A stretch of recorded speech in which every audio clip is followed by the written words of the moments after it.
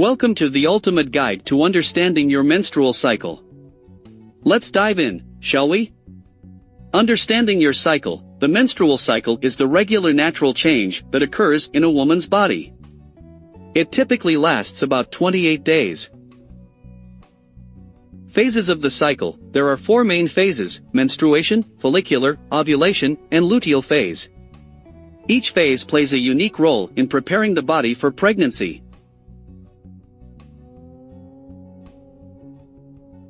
Menstruation. This is the first phase, where the lining of the uterus is shed. It may last for about 3 to 7 days and is accompanied by bleeding. Follicular phase. During this phase, follicles in the ovaries mature, and the lining of the uterus thickens. Estrogen levels rise, preparing the body for ovulation. Ovulation, the most crucial phase. An egg is released from the ovary into the fallopian tube. If fertilized, it can lead to pregnancy. Keep track of these days if you're planning for a baby.